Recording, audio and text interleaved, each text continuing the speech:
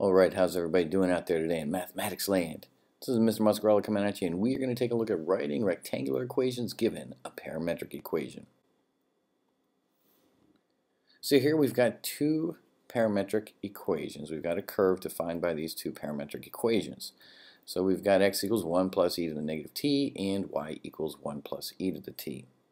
Now what you're going to want to do here to get this one started is you're going to want to take the x equation and you're going to want to solve that for this piece right here, e to the negative t.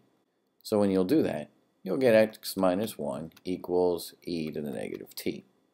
Now what you want to do next is look over at your y equation, and here we've got y equals 1 plus e to the t, and we're going to take e to the negative t and we're going to kind of use a little bit of algebra skills here, and we're going to work with that to make a substitution for this problem. So check it out. Here's what we're going to do. We're going to write down y equals 1 plus, now e to the t, we're going to represent that a little bit differently here, and that would be the exact same thing. So this 1 over e to the negative t, that's going to be the key to unlocking this. And then from here, what we're going to do is just simply make a substitution. So e to the negative t, we know, we just figured out what that was. That's just x minus 1.